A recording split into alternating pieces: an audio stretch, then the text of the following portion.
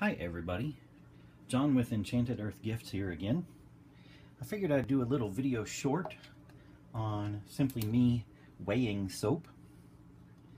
So you see I have some projects going on in the background. I think you can see that in frame. Yeah, you can see back there I've got some projects going on.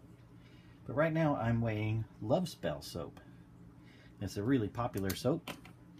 So I just made my labels. There's my cigar band labels. Let's see if I can get a little close up there. There you go. All my ingredients, online store link and email and all that stuff. So I weigh it.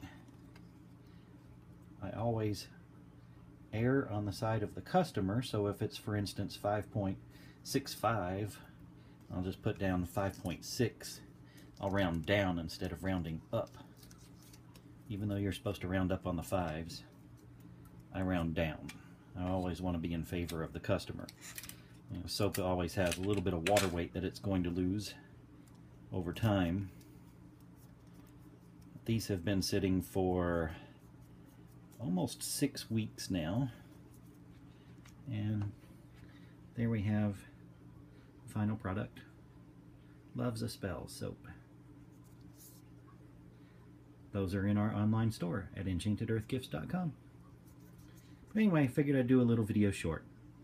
Hope you like, hope you subscribe, and I hope to see you in the next video. Bye.